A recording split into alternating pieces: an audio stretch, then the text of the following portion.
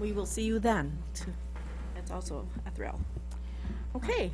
And we have a couple other recognitions and thank yous. Grace Steinke, she placed first in the fire safety poster contest, but she's actually a very artistic young lady. She's a 5th grader over at Evergreen, and she also contributed to the first place School Meals Rock video, and she did design the t-shirt for raising awareness of child abuse and autism. So she has designed multiple t-shirts that are out there in the community, so we commend her for her and can't wait to see her artistic abilities as she gets older. And one other announcement, Sarah Mum, our nutrition team leader at the high school, actually got an award recently, and that would be for the School Nutrition Manager of the Year in that. So, and that's statewide. So we have some amazing staff in our district that we're very happy to have them with us. Great. Okay, thank you very much. Moving on to reports and discussion, we have a report on the middle school student council. And this is just a report. It is not on the consent agenda, I would note. Agenda. I got it. Here, have a seat. Okay, I'll get it. I'm Caitlin Clausen, 6th grade teacher and middle school student council co-advisor along with Jen Dinger. And I have 3 of our officers with us today. Chloe Lahagi is our president, Olivia Hall is vice president, and Anna Marie Johnson, historian. They're going to tell you what we've been up to.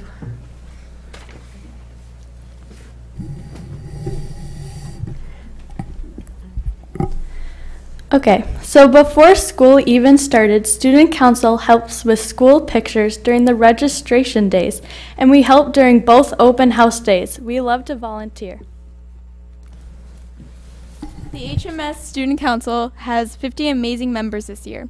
Students have to apply to be in Student Council by answering 10 questions about how they display Viking values and are chosen through a blind scoring process. Okay, so to start off at the beginning of the year, for homecoming, we had dress-up days and dances. The HMS Student Council sponsored a week of dress-up days to celebrate homecoming. We also made our own masks to walk in a parade. In December and February, we did additional dress-up days in April, and we threw a glow-in-the-dark party for 6th and 7th graders. Student Council helps with the HMS PTG with the middle school fundraiser. This year, we raised approximately $13,500. In addition to the kickoff assembly, Student Council members love to help during the delivery day. We also help coordinate and, of course, celebrate at the Green and Gold celebration. Money raised from our fundraiser goes towards purchases to help our school. We used some of our fundraiser money to fund staff grants. We had over $4,500 in requests this year, but we could only fund about half that amount. Officers spend a lot of time considering the impact when considering funding. It was a valuable experience to learn about the process of allocating funds when there isn't enough to go around. In the end, we were able to fully or partially fund each of the grant requests. So for peer reading, this year we partnered with Evergreen Elementary several times to help read or help kindergartners and first graders. We really enjoy partnering with them.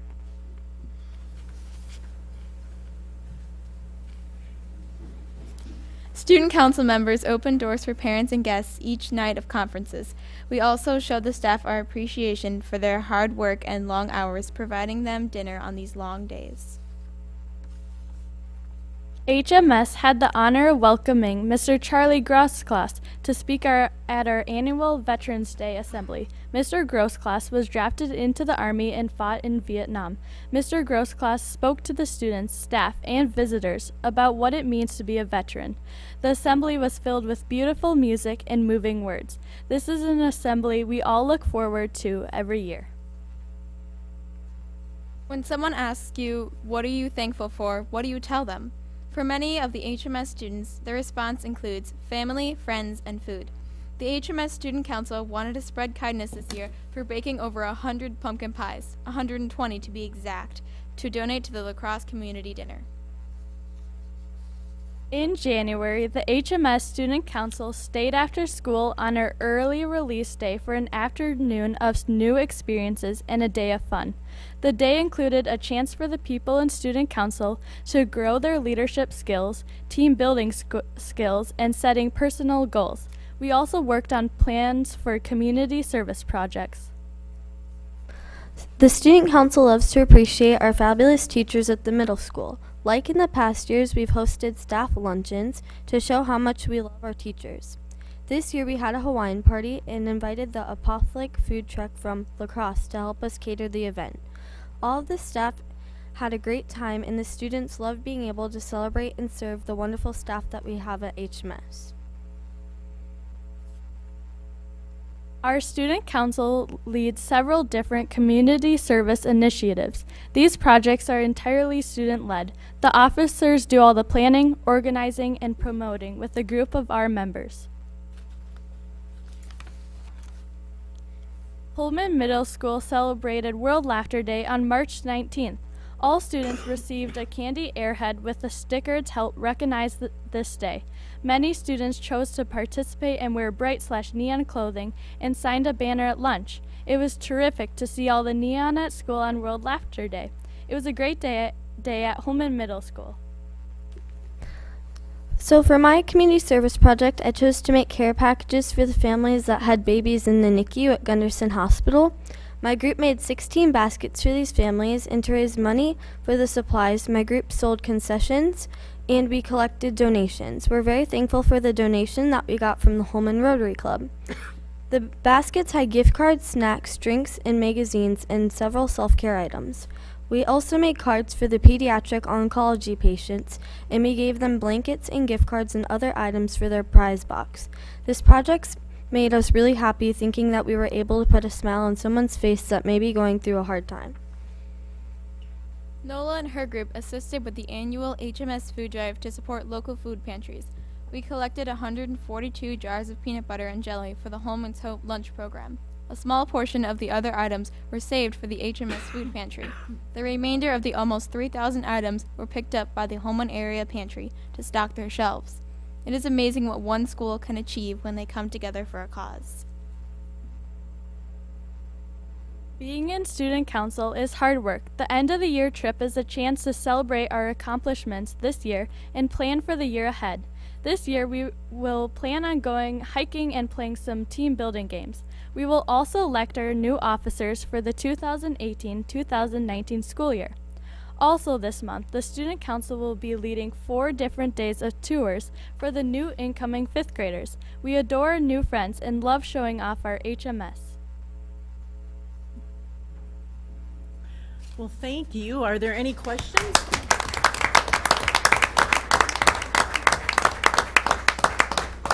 Any questions by the boards? Questions?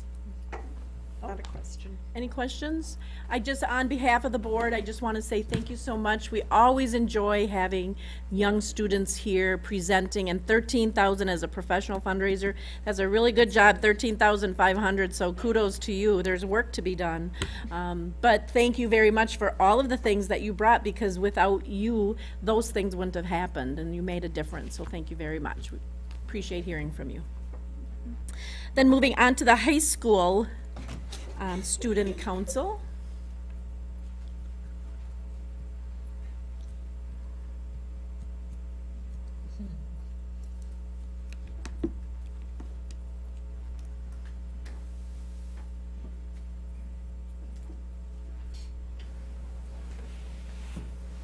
It's right up there. Do you just touch it? Where's the most straight? How do you full screen?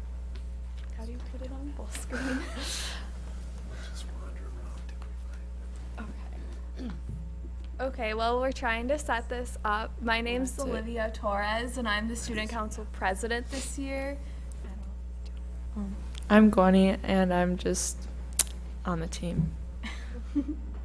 And then before we start, I just really want to take a second to thank you guys for letting us come speak to you tonight and let us share our year with you. So, all right. The first event that we have for our school year is homecoming. We partnered with Holman DECA again and we organized the homecoming parade, and we had 70 entries this year, which is the biggest entry number ever. And we decided on a theme, and it was our masquerade ball theme. Every day at lunch, we had lunch games for all of the students. We obviously did dress-up days again, which is so much fun for everybody. We helped with the decorations and the commons for the dance, and we held a co-ed volleyball night. So then we attended a leadership conference, and the officer and a few other people attended, and we learned about ways to improve our student council team and ways we can incorporate the school into what we do. And then another event that we participated in was iFeed. And for those of you who don't know what iFeed is, it's a one-day food drive at Logan High School. And community members get to come in and be on packing teams, which the high school student council partnered with FFA, and Dr. Mueller was our captain for the team. And it was a morning filled with fun and packing meals to be sent off to Nicaragua and Puerto Rico. So then we also supported Lacey Snodgrass's family, and we teamed up with Home and DECA, and we supported Lacey, her parents, and her 5 siblings because of their house fire that was on McHugh Road. And we had a backpack day, and we raised $150 from that. And then we also had a Miracle Minute, and we raised $700. At Christmas time, we always try to do something for a family in need, and this year we raised some money to purchase gifts for a family in need, and I was one of the people who got to go shopping for that. And then we had a group of us wrap all the presents together, and it was so much fun. It's so rewarding just to give back to someone who really deserves it in our community. $150 went towards clothes and other little things for the student, and then we gave the grandmother a $100 festival gift card and a $50 gas card. And then every year we learned about calling all elves at one of our leadership conferences, and it's a thing in December where we pretend to be elves for the little kids, and they call in and we ask them what they want for Christmas, and it's just a way to spread the holiday cheer.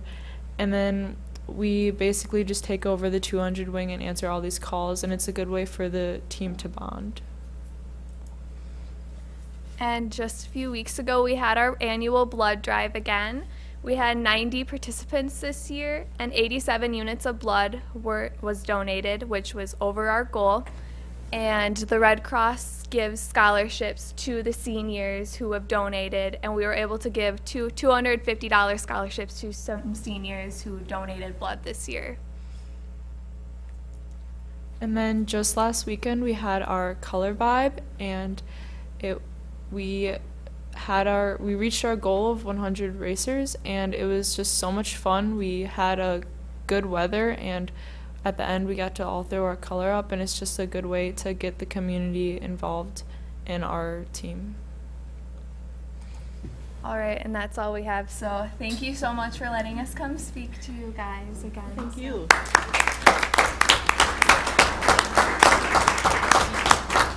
Oh, ladies, they want your picture. Yeah, you can't get away that quick. And were there any questions from the board? Again, we just really appreciate your willingness to come forward and share, but also what you did through the year. We know that we have a dynamic group over there, and appreciate all that you did for others. So. Thank you. Then moving on to Family Career Community Leaders of America.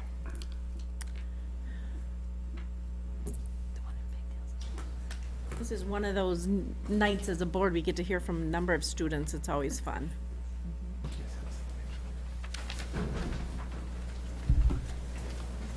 We did not send our video in, we just made it today. Can we still pull it up to show you? Or is that illegal? No, I think. No, it's not illegal. You can still show it as long as it's an appropriate video. And it was on the agenda. Do you have to push this to talk? Sorry. That's okay. No, you're fine. We're learning. Does this get you there? Miss Baker, do you have to push? You have to ask him if that's. Wait, how do I do this? You'll be fine. They don't bite, I swear. Sure, I'm promise. These guys don't fight. Our They're Google really Classroom peaceful. works out great, right? Just pull it up wherever you're at. Excellent. Yeah, he fights a little bit. No, I'm just kidding.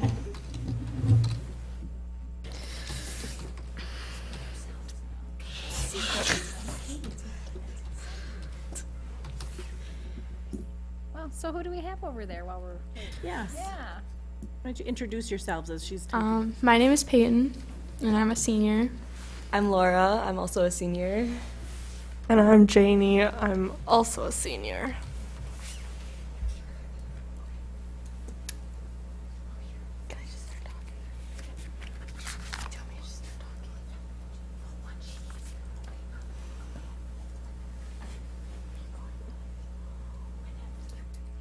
I can't set my watch. Uh-oh. Oh, I see my picture on hold on. There, I just have to click on mine. There we go. You got yours? Okay. I got it. I forgot to sign them. So sorry. IT safety check. There you go. Okay, phew. So FCCLA stands for Family, Community, Career, and Family, Career, and Community Leaders of America. This year has been a good adventure. We have served our community by participating in the Hope Supper, ringing bells, doing bake sales during parent-teacher conferences, and participating in the color run.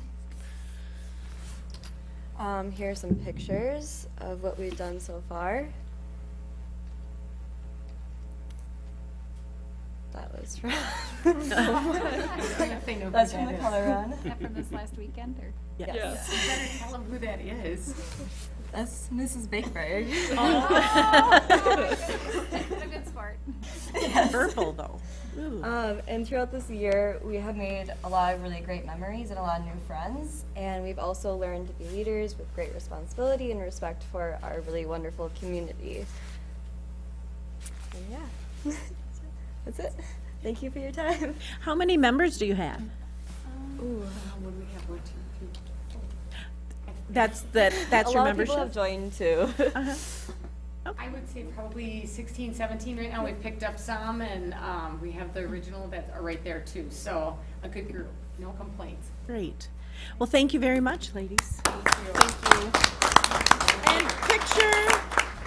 You're going to want to do a picture, and this will be on the webpage. You know that. It will show up on the webpage. But thank you for coming forward and sharing a little bit. I think this is a new group for us, so we appreciate you coming forward. Thank you.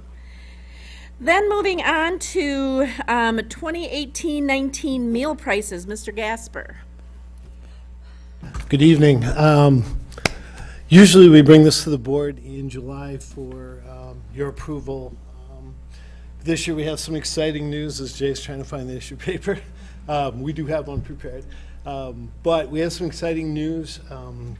As you know, in years past, with the Healthy Hungry Free Kids Act, we were required to raise prices every year, a minimum of 10 cents. So that is what we've been doing. This year, however, when they recently passed the new budget, somewhere tucked in that big stack of papers was a exception rule to that, where if your nutrition program had a fund balance, had a fund balance as of January 1st, 2018, you were exempted from that requirement. And on January 1st, we had a fund balance of $583,000. So we immediately wanted to bring this to the board with our recommendation that no changes be made to the breakfast and lunch prices for the following school year. Okay. And so you're just letting us know that you won't be coming in July to ask? Well, and that no, I is think in you there? still have to approve that. Oh, the same technically. price, okay. I don't think it'll be a problem, I hope. Yeah. If you want to raise prices, you could, but we're not asking for that. We would like to keep it the same. So any questions from the board? Thank you, Mr. Gasper, appreciate it. Thank you. So then moving on to the greenhouse bids.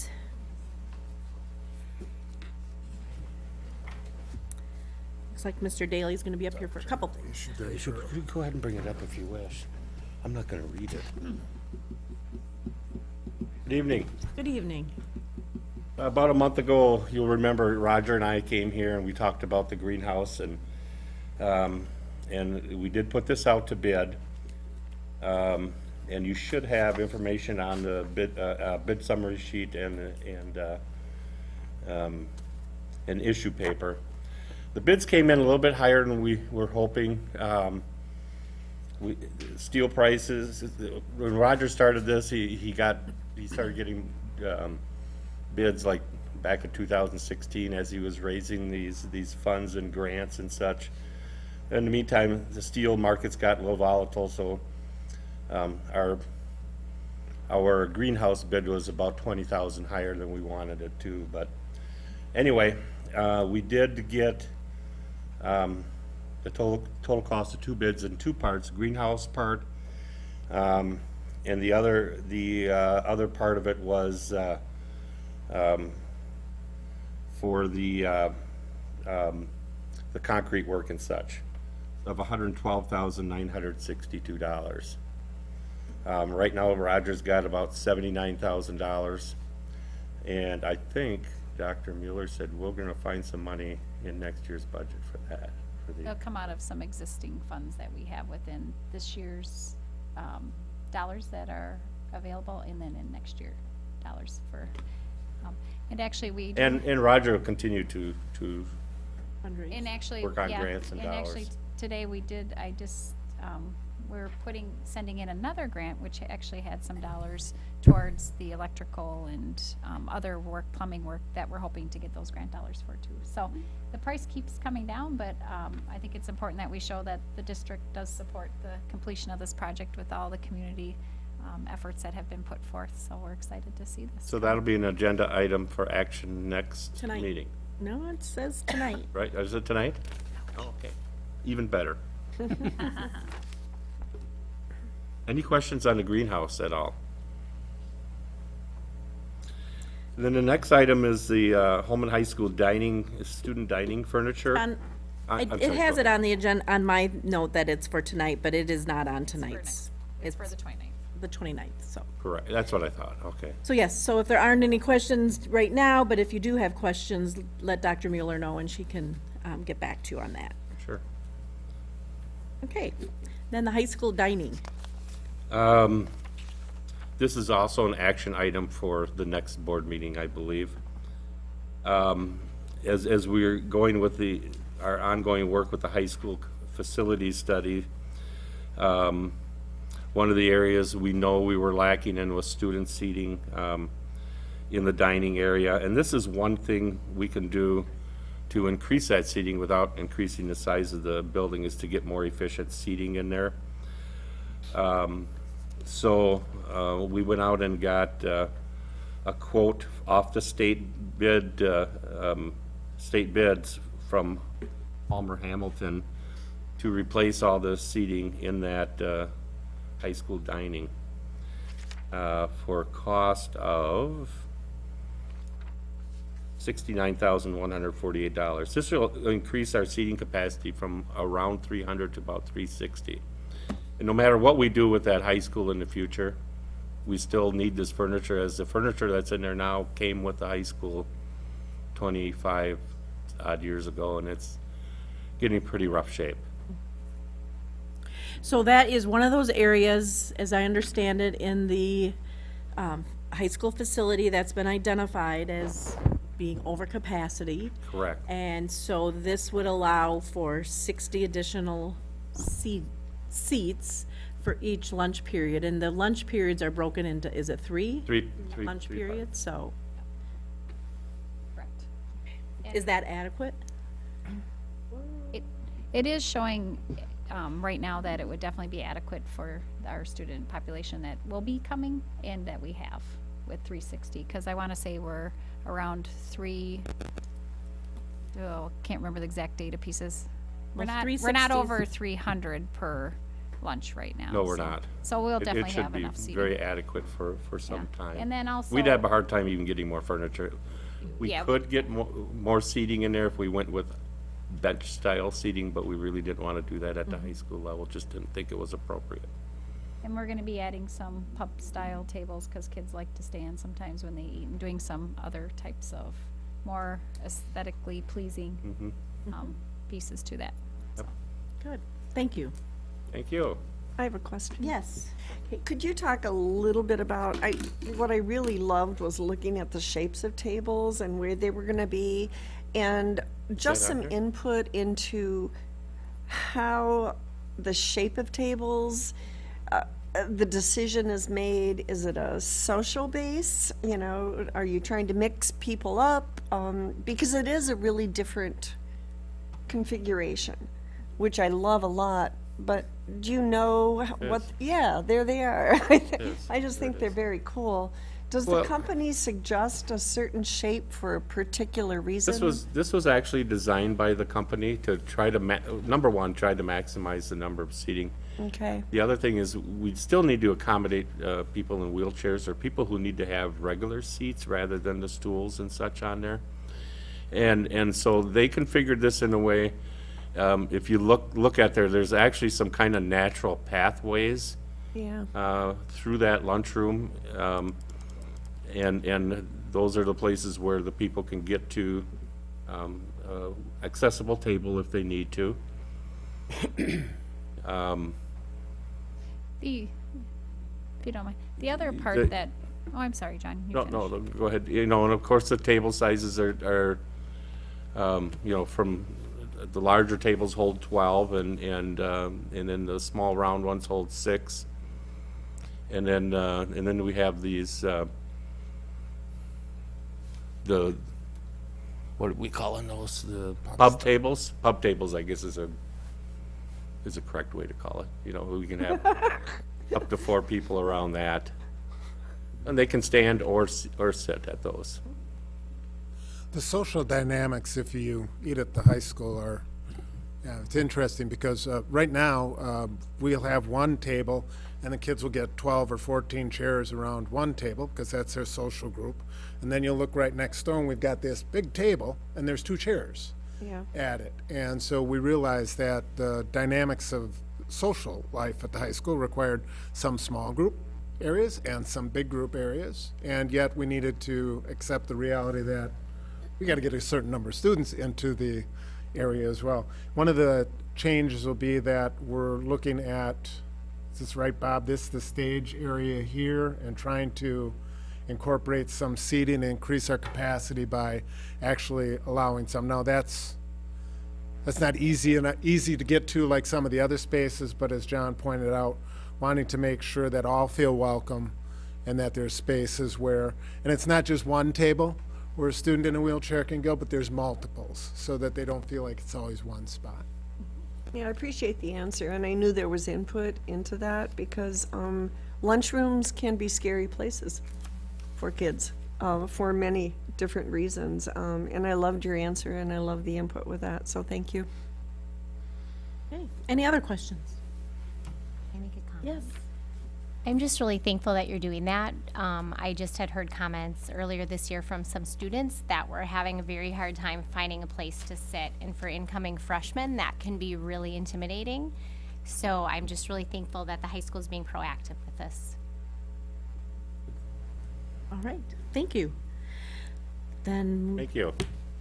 Then moving on to parent transportation contracts. Beth Hobbs is here this evening.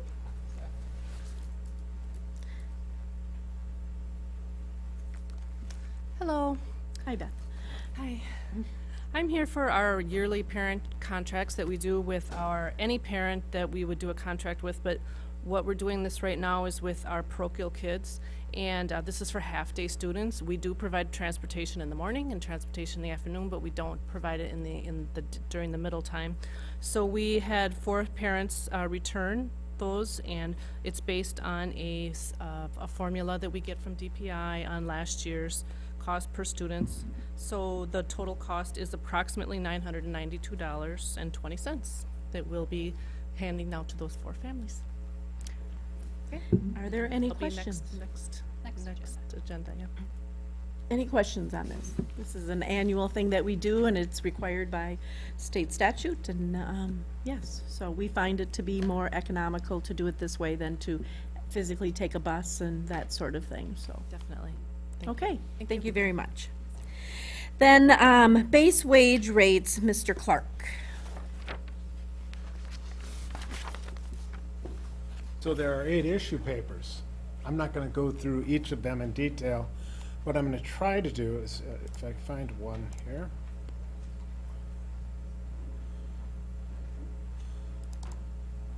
I'll just give an overview of the one, and then my thought is I'll just point out the differences, because there are uniquenesses to each of the employee groups and different things that were included for each of the employee groups, and I'll describe a little bit of why. So this is the office professional staff issue paper, and it starts in the first paragraph reminding the board that these base wage approvals will be covering the period from July 1st, 2018 to June 30th, 2019.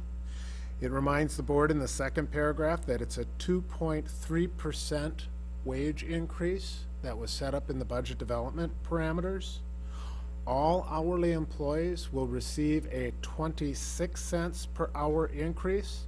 Some classifications will receive more than that, but all will receive at a minimum 26 cents. In addition to that 26 cents increase that they would receive effective July 1st, we're also honoring the longevity increases. And for hourly employees, what that means is after 5 years, a 3% pay increase. After 9 years, 4% above the base. After 13 years, 5%.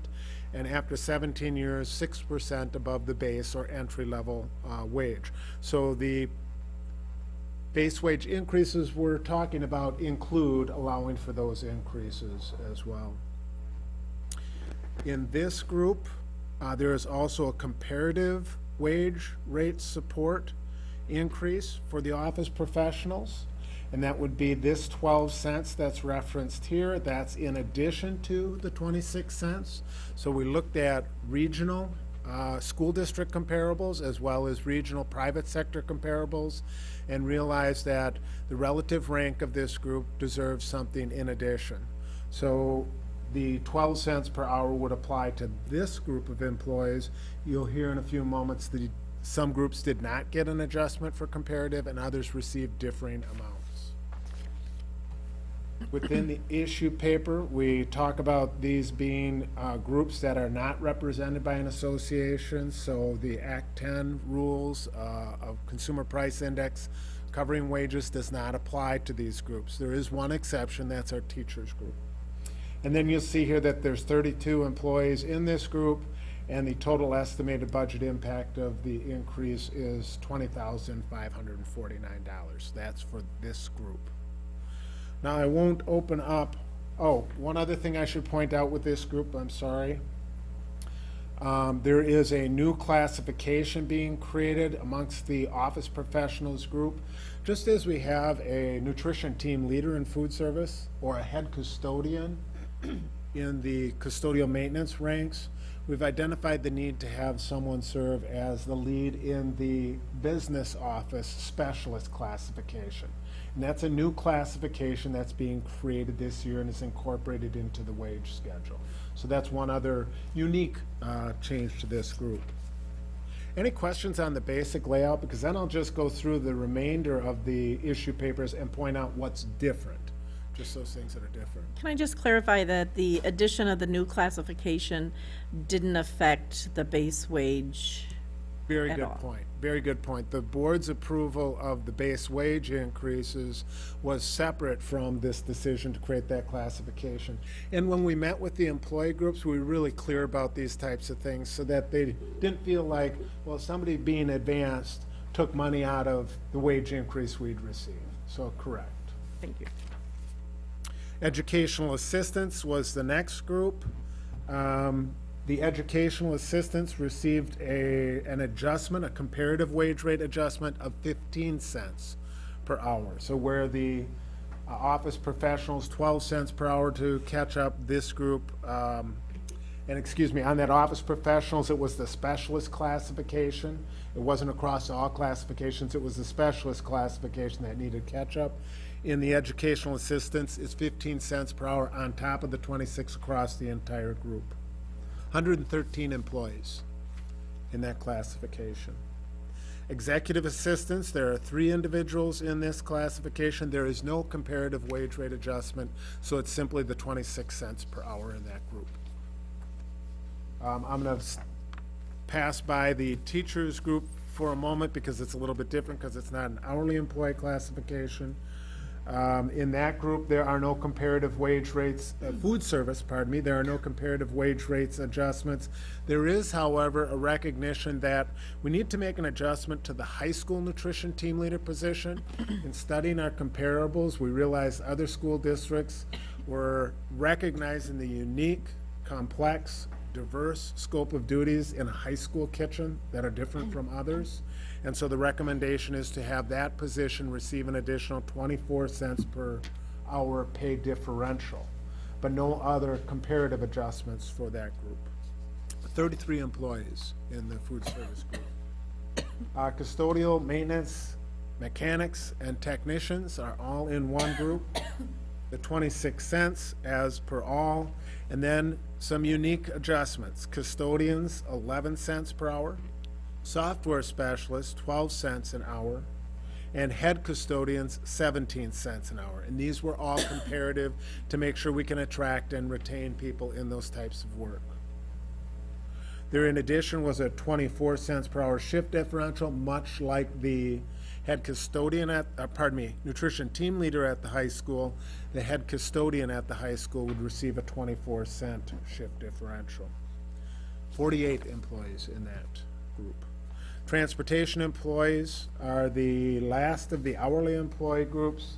There are no comparative wage adjustments for that group, so it will be the flat 26 cents per hour across the group. That group represented by 39 staff members. Any questions on the hourly adjustments? The base 26 cents, giving all of them the longevity, and then some of those comparative adjustments, and then the 2 positions receiving the diversity of the high school positions. Questions on those? No questions. Go on. So then talking about the teachers group, this is a represented group. The board can not negotiate with the group anything greater than the 2.13% Consumer Price Index urban. However, the board may unilaterally do more than that. And the recommendation is that the board do more than that. In fact, a 2.563% total package increase. Now you can see the distribution of that described in the issue paper. Longevity steps would be honored, so that year of experience earns them an adjustment on the wage schedule.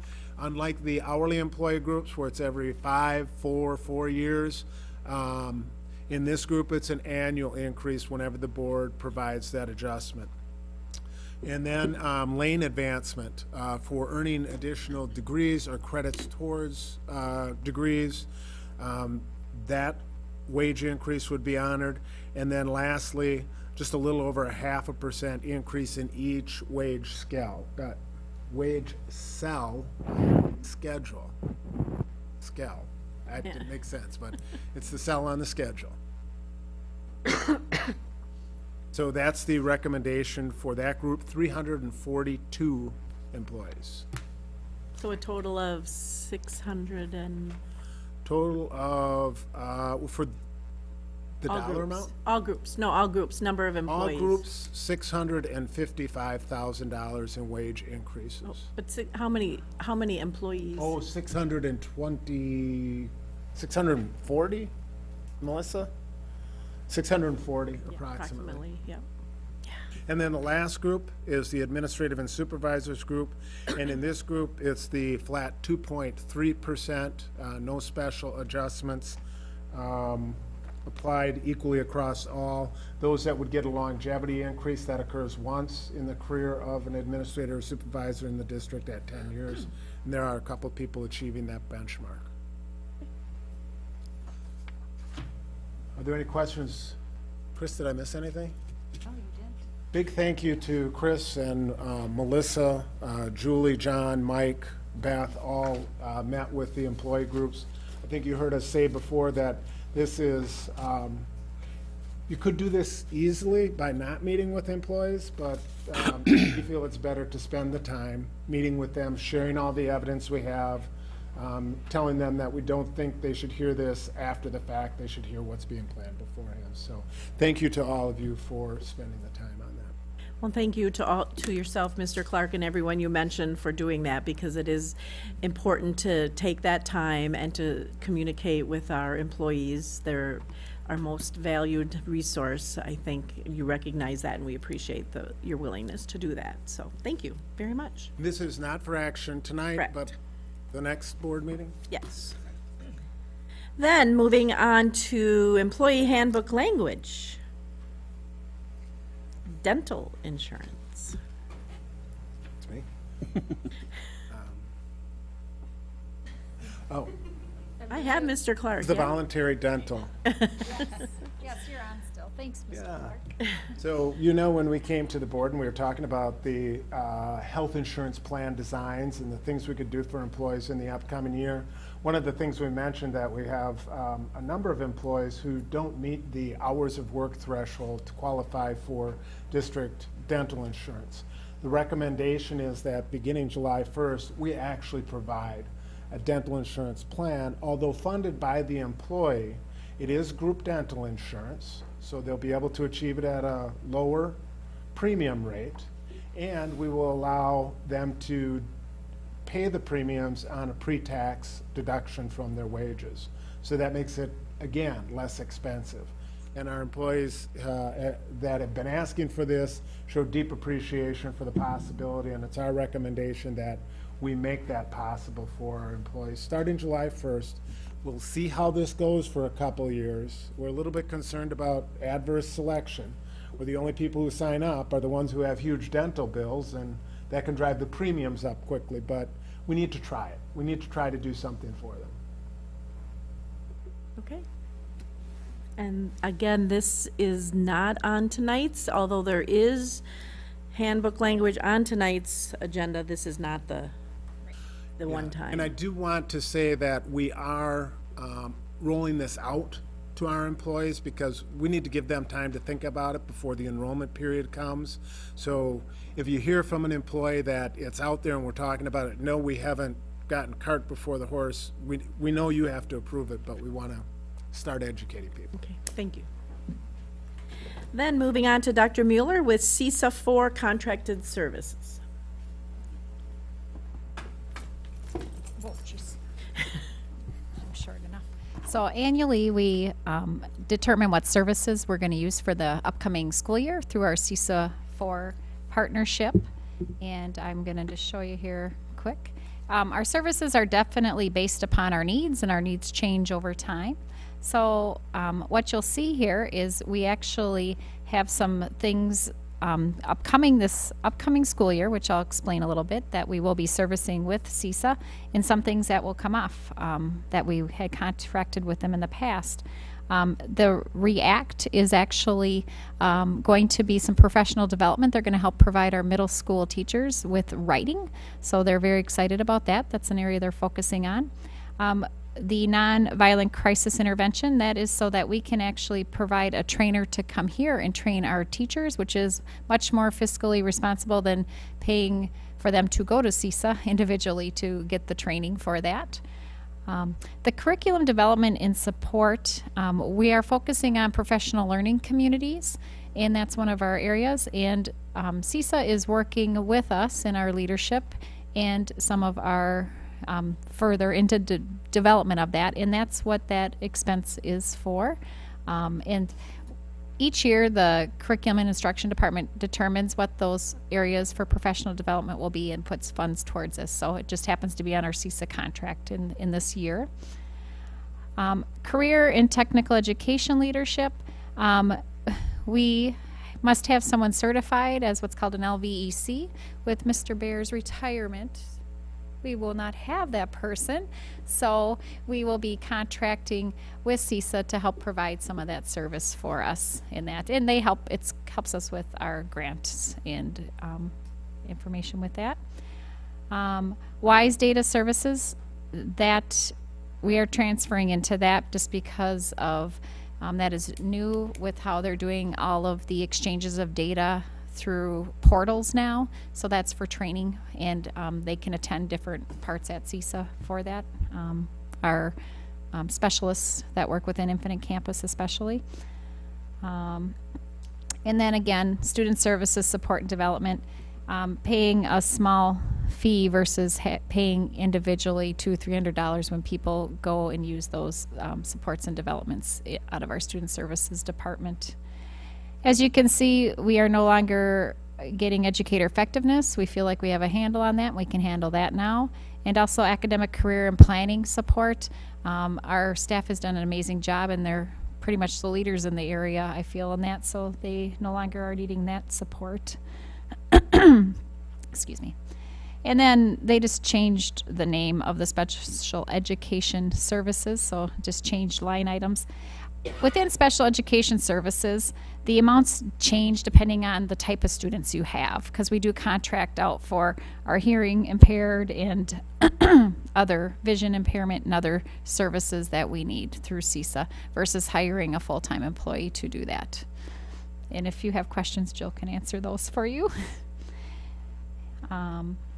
So with that, you'll see the amount looks like quite a bit more, but actually last year was a lower year than previous years in our services, and this year we're allocating dollars with CISA support versus sending people out to conferences and doing other things. So it's just a reallocation of dollars in that manner.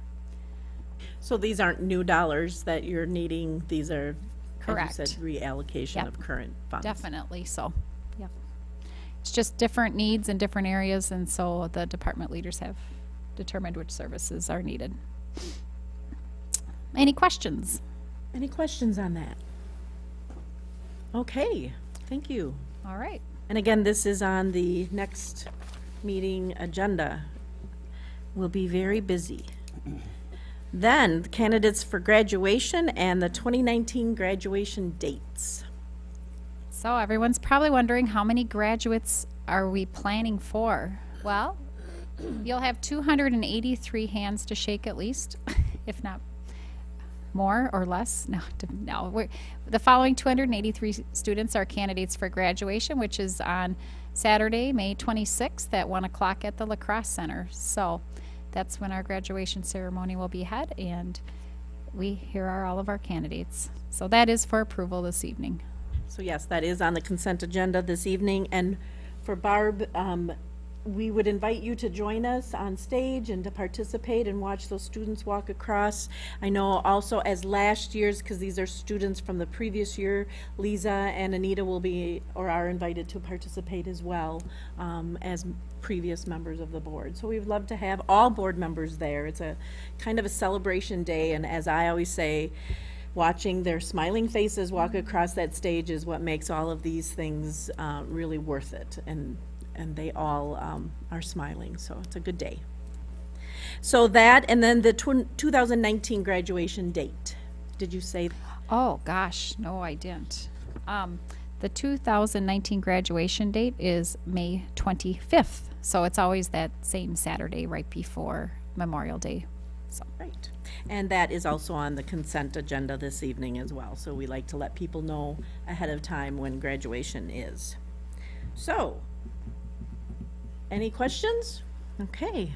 Then the next thing, do you want to just do it from there and I'll just stay here? Because the next thing is the board vacancy. Why, sure. Here, let me get up the presentation. So, as you're aware, this is on reports and discussion, so no action, no motions will be taken, but just to go through this so that there's a clear understanding of the process. And I know it was interesting that we just had reaffirmed the board policy not too long ago. Actually, got into a little bit more detail. Was it this last fall or? Yes, filling the board vacancy. Board vacancy. So on the 19th of April, we received a notice from Lisa Collins that she was resigning from the board of directors, and because she didn't give us any specific date, it was the date that of us receiving it. Yep. So We posted the notice. We basically went to the policy quickly and looked at the policy and how could we fill this as quick as possible.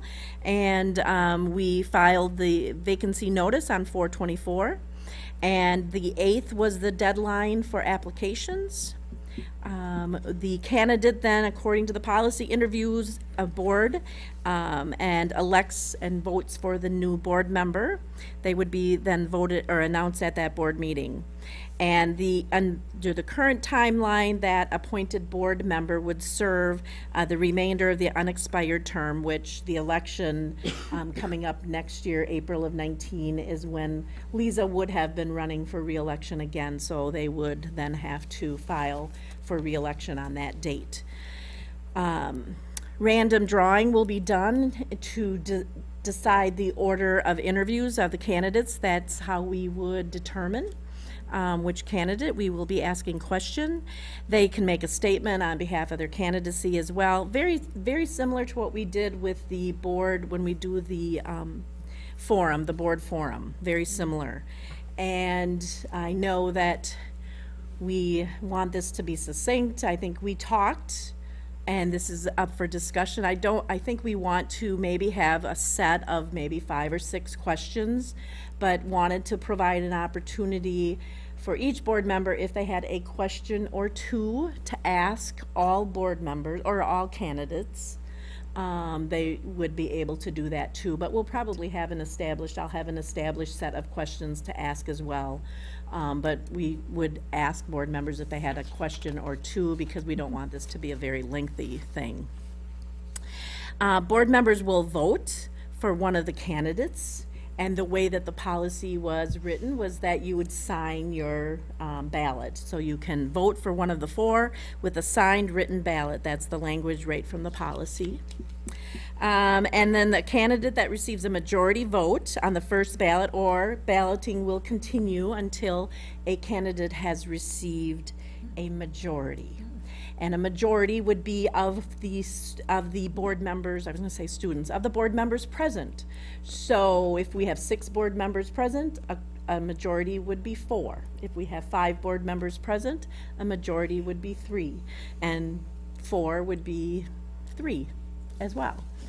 Because we would need to have a quorum of our board, and a quorum of 6 is 4.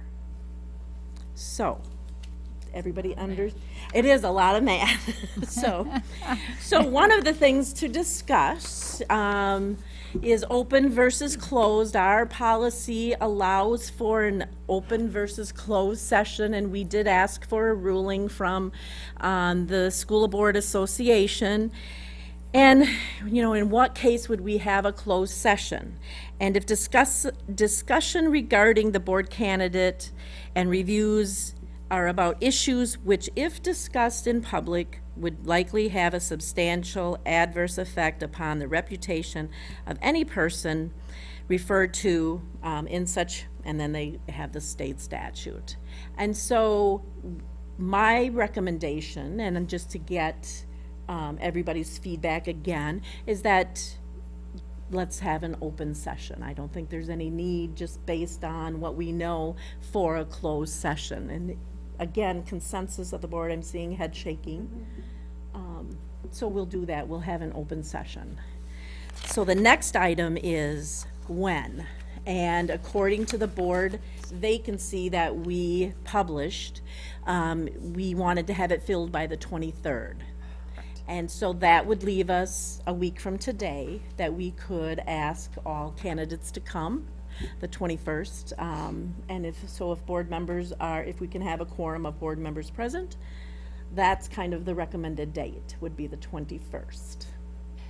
So this is held as a special meeting, Yes, it would basically, be- and it's very similar to our candidate forums, that where you do a random drawing and then ask questions and then vote Yes. in public and announce. And I know one of the candidates indicated that they will be traveling, but has offered to answer questions via phone, and I think we want to make that opportunity available to them. Correct. Do you agree? Okay, good, good.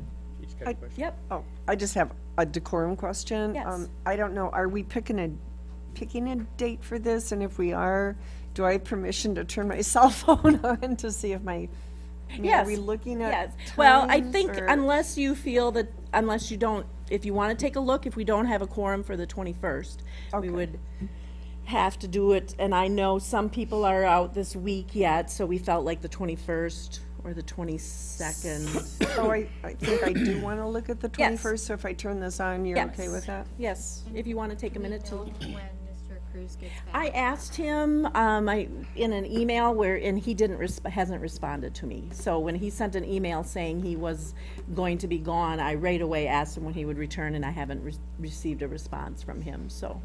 Yeah. Who's going to make the list of questions to ask and where those going to come from? Well, I think we've got a list of questions that we usually use as fillers for the candidate forum, and so we'll take some that would be appropriate, asking them the very basic things, Gary, asking them about their background.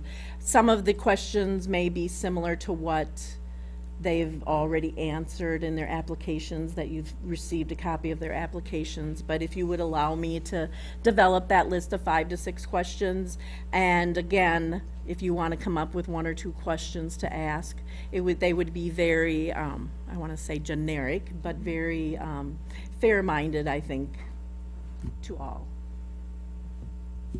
And Kate? Is there a suggested time for the, you said 21st, the only reason I mentioned that is you and I both have student Yep, achievement? it would have to be after the student achievement, so it's probably going to be a 7 o'clock meeting. Thank you. So, and then so you were saying one of the candidates will be traveling, is that what you were Yes. saying? Mhm. Okay, so then if that person can, participate via traveling, can a board member participate via traveling? Or They is could that not allowed? participate, but they wouldn't be able to vote. We don't have any language allowing anyone to vote. I just didn't know what the policy is. Yeah, but I think if that's the situation, if Mr. Cruz is still traveling, if he wants to, if we need to get a conference call kind of thing and he'd like to participate, absolutely. Yes. I know I'm not available this day, but should I try to get it covered to come to this? If you would like to have a student rep participate, certainly. Like, should I, like, okay, so what it is I work that day. Should I get someone to cover it and then come? Oh, you know, let's talk about it off. I think if you want that experience of seeing that, because this hasn't happened for a long time for our school district, so this is kind of new to us as well. So yeah, let's talk about that off to the side, but if you want to have that experience, that would be probably a good thing. Okay. And there's a band concert that day. I know. My son's in band. Oh, really? I think the end of the year, though, we're running into I think something every almost evening, there's something every evening, Every so evening. we just, it's pretty common, we have meetings on Monday evenings, so I think, you know, is why that. Does the unless policy there's- say we have to fill this vacancy? I think, yes, we have to. We must fill the vacancy.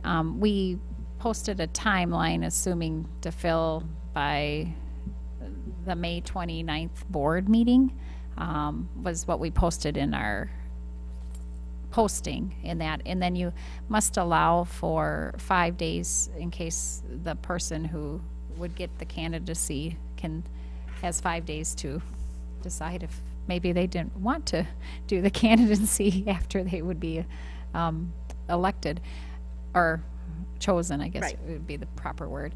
I mean, that would be a board discussion if you were going to wait at a lengthier time, but I would have to make sure that that would be okay, that we posted our posting like we had posted it.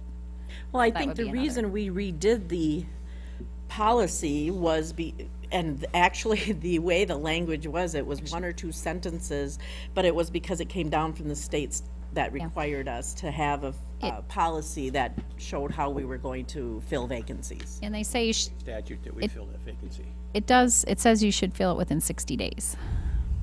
Okay. Yeah. So then where did the 23rd come in? I guess I'm not following.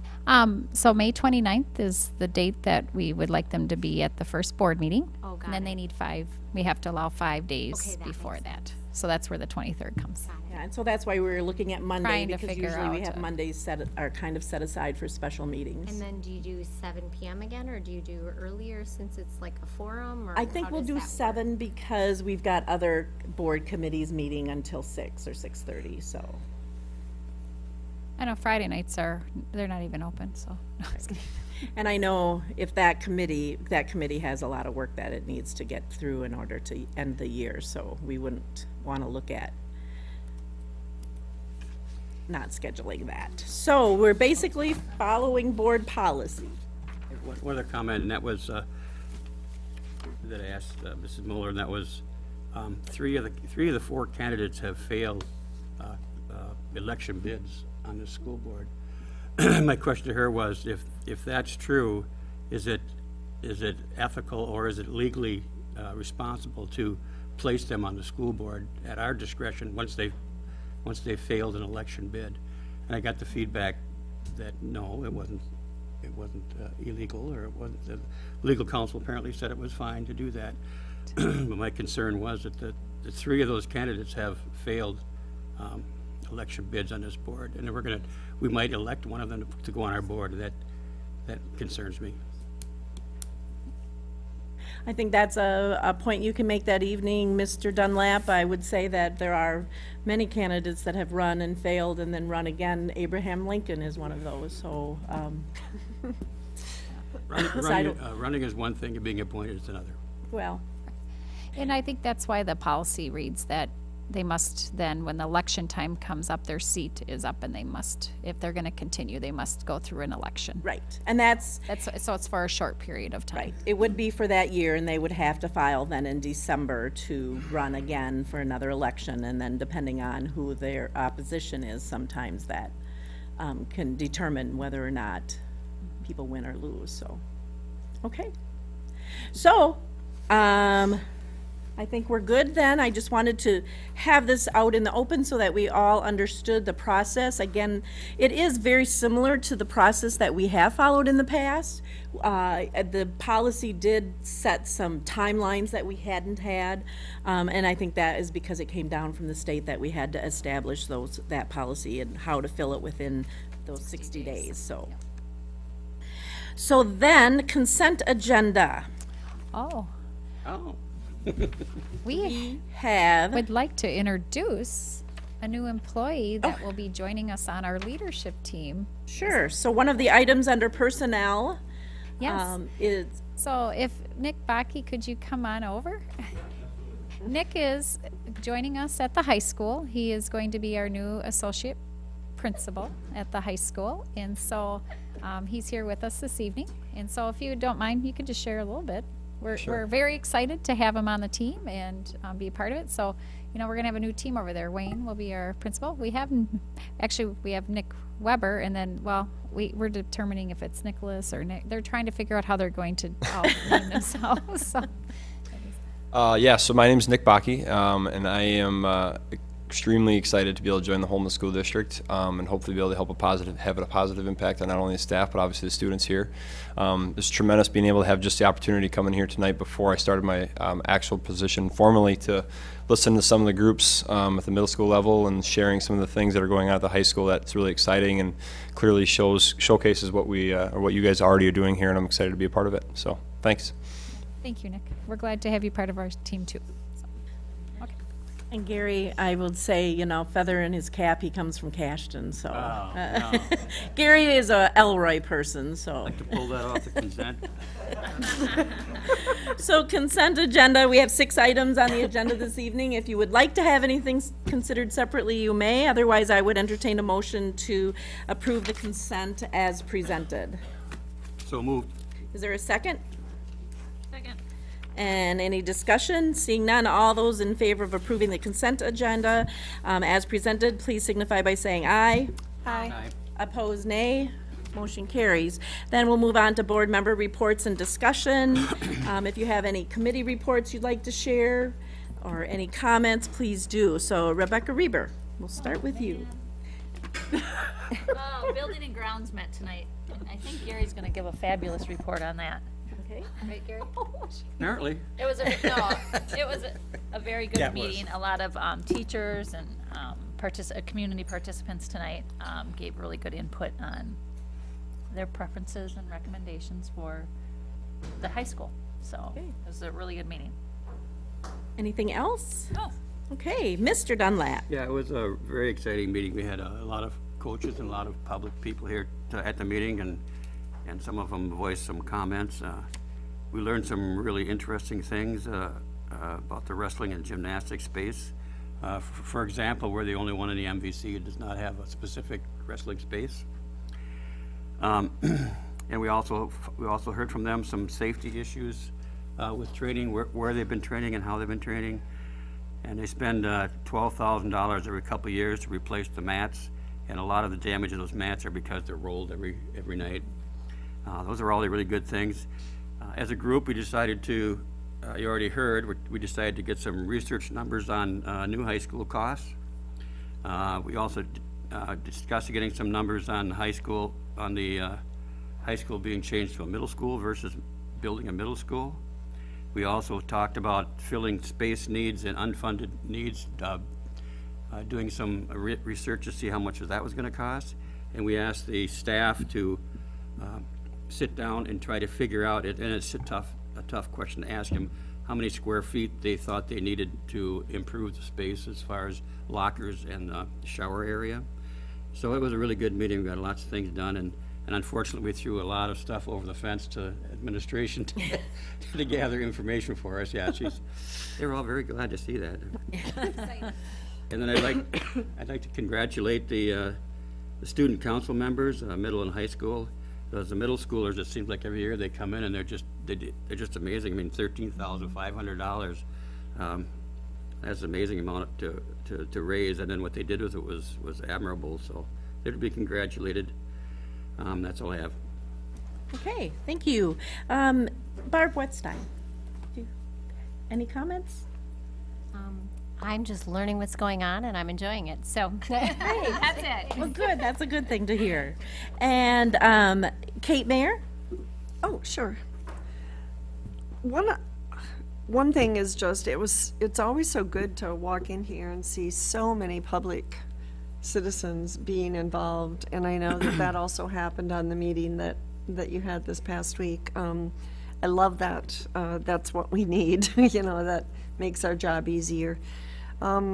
It also is really interesting to me to hear people as young as the middle schoolers speaking about unfunded needs.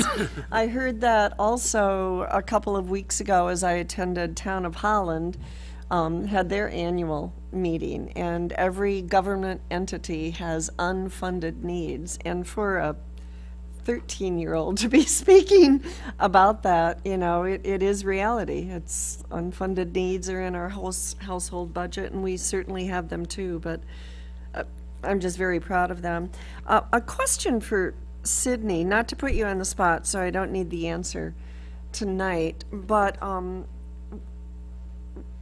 and I guess also Caitlin Clausen is gone. She is the advisor of middle school. I'm wondering, as we look at our district, and I also wonder that about our board makeup, our district, what it looks like in terms of gender and race and all kinds of identities. Does our student council have an active way to seek representatives of all those different kinds of categories?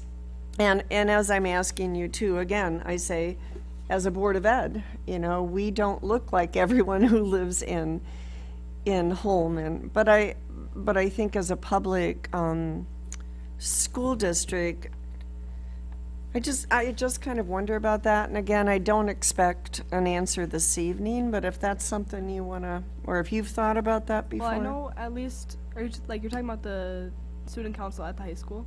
Yeah, let's start with that. Well, I know the student council at the high school is kind of, I think anyone who wants to be on it can be on it, so the people who want to be represented on the student council, I guess, are, but on the middle school, I know you have to apply, and some people do get denied, but yeah, that's all I kind of know about it. Right, and I think I knew that answer, but then the second question would be, anyone can apply, but I wonder how many people do. Yeah.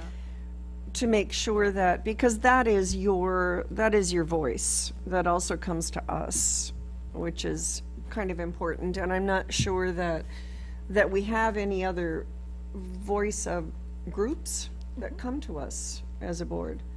I think student council is the representative voice. They can be, yeah. But, I mean, they think usually they go are. through our student rep. Through our student rep, but just a thought. You know, I've been attending a lot of things about diversity, and La Crosse County is getting, I think, very supportive about that, and I think it would be good for us to be on top of that as well. Let's see. Oh, the pies, that's my favorite part of student council with the middle school, and I remember seeing posts of that way back when. It was like November maybe, right, when they did that? Yeah. Because it was for the Thanksgiving dinner. That's tremendous. 120. I know, that's very cool. Thank you. Okay, then Sydney. I was just kind of gonna say the same as Barb, just listening is entertaining, and maybe next time I'll have something to say. The seniors bearing down this last couple of weeks and really working hard. None of them show up. Okay, well, thanks, Sydney, for the honesty. That's what we like to hear. That's okay. That's okay. Yeah. Exactly. So let's see. I've got a couple things. I know that I also enjoy the student council, and they have student council in the elementary school. It might be kind of fun sometime to have them come even to report. That would be cute.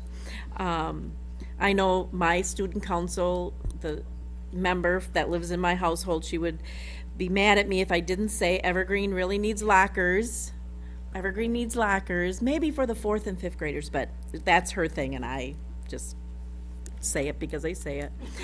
I know that I've been approached, and there's been conversation about the trap shooting. There was some media coverage of the La Crosse schools, I think, trap shooting, and as you know, we've got some groups that are interested in that, and I did share with some of them that what we really look for, and Mr. English, you may be hearing, is if this is student driven, that a lot of that, you know, should be student driven. And so, but there are questions, and as we look at this, it's not just trap shooting, but it is bowling, and it is rodeo, and it is a number of other things that groups are looking to affiliate with the school district. And so that, I think we're going to talk a little bit about that at the Student Achievement and Learning Committee, just briefly, because we've got some other things, but I think we're going to continue that conversation.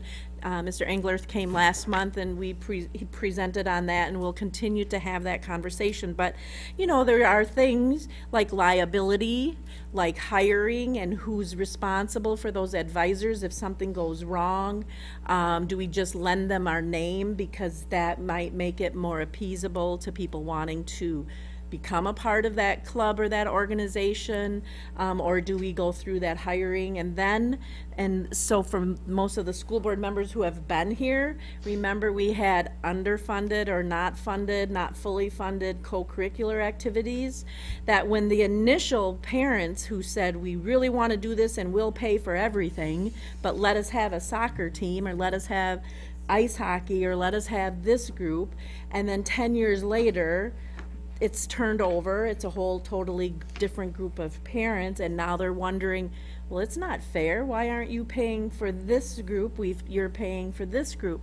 So I know that Mr. Englerth, that's one of the things we talked about. Is there a way to have that conversation annually if we would approve those groups? To annually remind them that this is done and is there because of.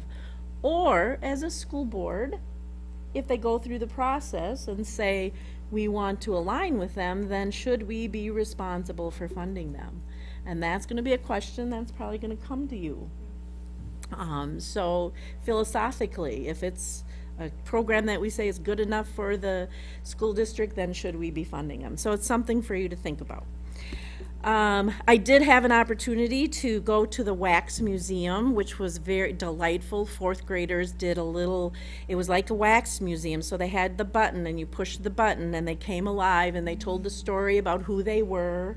And young women did things like Belle Case La Follette, and men did just a variety. The one young man that did his, it was really fun. And then they had furriers, and it was about the pioneer kind of time, but early politics too in Wisconsin. And it was just a very, very fun thing to see that whole cafe area filled with these young people who had costumes, very much thought out. And again, these are fourth graders and they are doing this, and it was just very cool to see that. Wrestlers, I will say, I shared this story, but you weren't here, Jason, but I shared the story of my granddaughter who, when wrestlers were going to state team, they came to Evergreen, and my daughter, who is deceased, she was a statistician for the wrestling team when Mr. Rudrud was the coach. And my granddaughter found her jacket that week, and it was just kind of like, she found her jacket, that it takes a lot. It took a lot in the day to earn that jacket. And Jess had it, and Lucy wore it to school, and as she was getting to school that day, the wrestlers were coming off the bus. And I don't know if she talked to them or who told the story, but when they got to the second floor, they were asking for Lucy. And she was in a class, but that got back to her. And it just talks about the character of your program, and I just so appreciated that.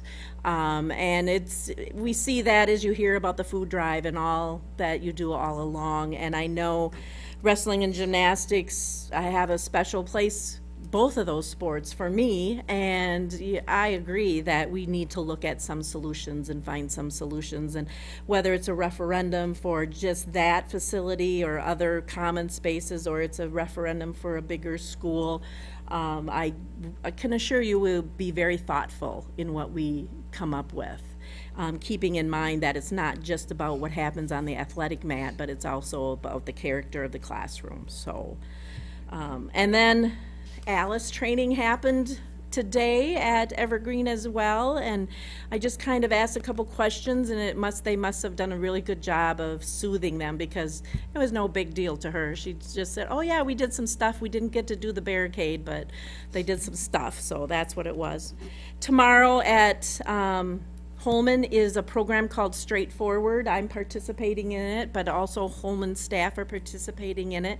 And it's really because it's Mental Health Awareness Month. It's a program that Tara, who was at the middle school as an intern or practicum student, I know her in the recovery community. She's very good. She's working towards her master's program at Viterbo, but she's kind of spearheading that and somehow got me to participate. And there's a really good group.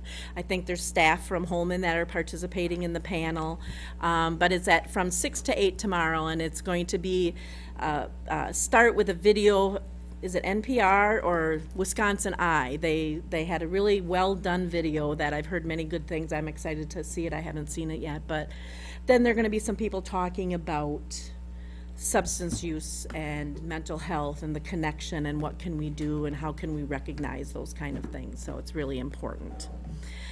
So that's all I had for tonight. It was a few items, so let's just move on. And I would just note that you had Personnel and Governance Committee notes. Board meeting schedule, the 15th tomorrow is the Spring Academy in West Salem for WASB. Senior banquet is the 23rd. The 24th is the retiree reception at 3:30 in the district office here. The 26th is the graduation ceremony, and if you haven't let Stacy know, please let her know if you're going to be able to attend and participate or not.